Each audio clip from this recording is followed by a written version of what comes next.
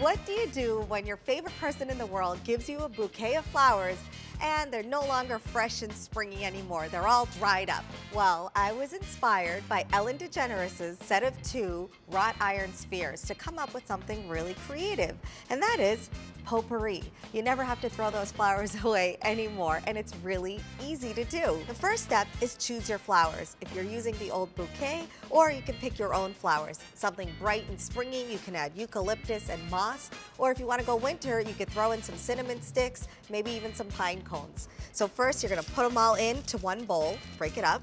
Second step is you need a fixative. The fixative is something like vermiculite. That's something you would mix into soil so that it absorbs water. If it absorbs water, it'll definitely absorb the fragrance. So I'm gonna take my fragrance and drop in a 1/4 teaspoon right into the fixative.